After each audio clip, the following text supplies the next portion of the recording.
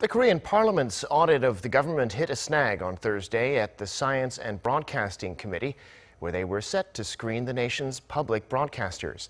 The main opposition Liberty Korea Party decided not to participate, objecting to the way board members are being appointed to the Foundation for Broadcast Culture, the largest shareholder of public broadcaster MBC.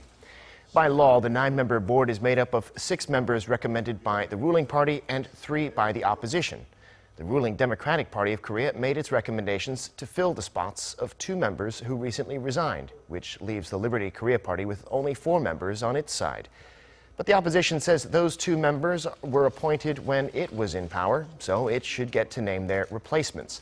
The country's media watchdog, however, says now that there's been a change in government, the current ruling party has the say. This has been a contentious issue, not least because the board can appoint the president of MBC, and the opposition claims that the ruling camp is trying to take control of the broadcaster by naming pro-government figures.